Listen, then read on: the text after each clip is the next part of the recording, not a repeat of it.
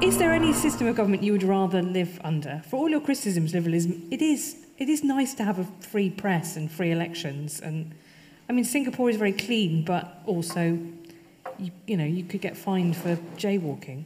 It depends on who you. It depends on who you are. Would you prefer, if you were living in Detroit, would you prefer Detroit or Singapore? Now you've got free speech in Detroit. If you're not one of the hundreds of thousands, I think now, of deaths of despair in the colossal opioid epidemic there.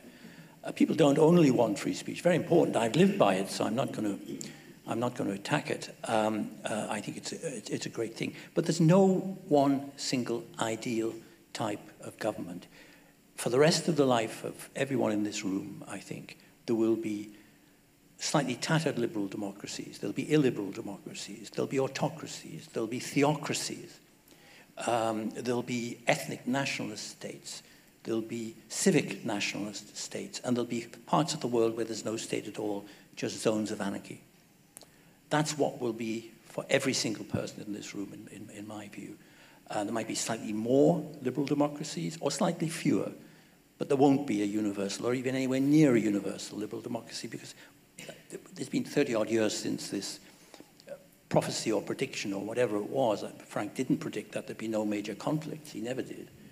But he did think that there was no sustainable alternative to liberalism.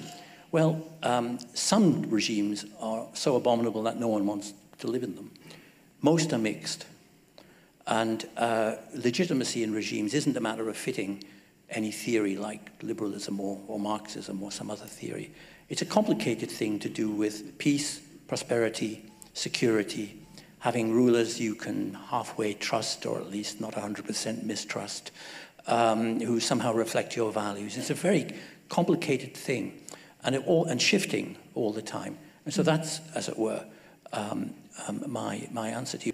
So I agree with you basically that you'll have all these different kinds of regimes in the world, and it may not be the case that the liberal ones will necessarily be dominant, but there's one fact that I think is indicative of which is the best regime, and that's kind of the question that was posed that you skipped over, and I think people are voting with their feet, right? There are hundreds of thousands of people every single year that escape from chaotic, poor, badly governed places, and where do they choose to go?